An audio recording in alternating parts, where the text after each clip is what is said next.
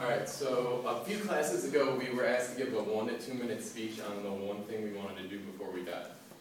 For most of us, this required a pretty good deal of money.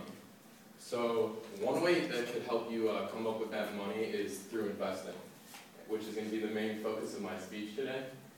I'm going to cover what investing actually is, some reasons for and against investing, as well as a few examples of ways you can invest.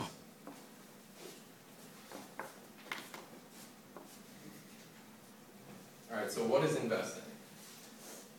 Investing is the act of committing money or capital to an endeavor with the expectation of obtaining an additional income or profit. So essentially this is just using money that you have now to hopefully use that money to turn into more money in the future for yourself. What investing isn't is a gamble. You shouldn't invest in random investments and hope that luck's on your side. It's not like playing the stock market game. It's a lot more serious. It's your money. Careful analysis and thought should be put into the investments that you choose. Now here are some reasons for investing. One main reason is inflation. If you choose to save your money and just put it in the bank instead of invest, inflation is going to devalue the money you put in. So it might be better to invest some of that money and hopefully get a higher return on your money. This links with low interest rates, same thing. If you save your money as opposed to invest it, you're not going to make a lot with lower interest rates. Investing is easy to do nowadays too. You can just go on the internet, buy and sell investments yourself. Although if you're doing it yourself, you want to make sure you have enough time to manage those investments. Another good thing about investing is it provides an additional source of income. So say you buy some stocks, you could get dividends paid back. If you have bonds, you might get interest payments back. Say you buy a house and you want to rent it out, you could get that rent money. Like Shane was talking about earlier, you could save for retirement.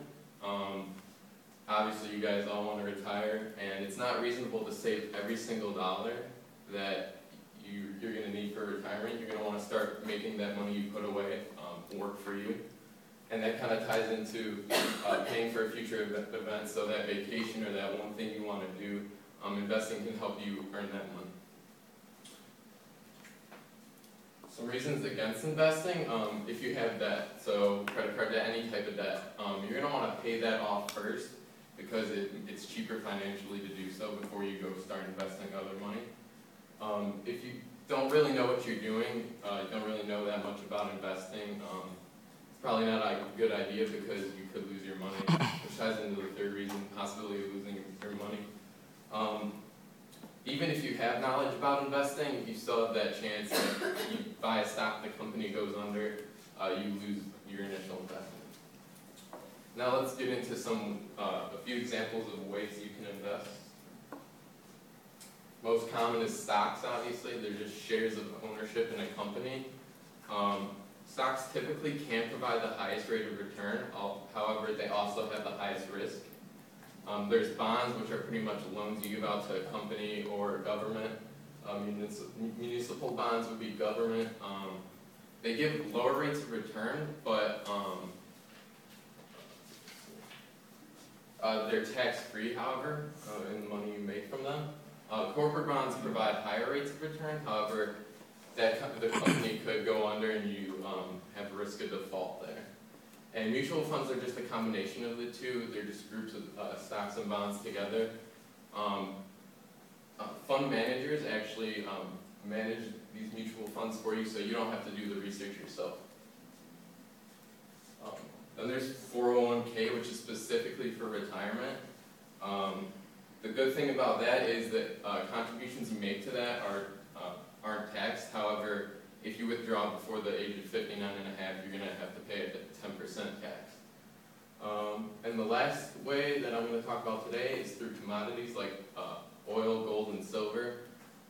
Commodities are good to invest in because it helps protect against inflation, and it also helps diversify your investments. So hopefully today you guys learned a little bit more about investing than you already knew.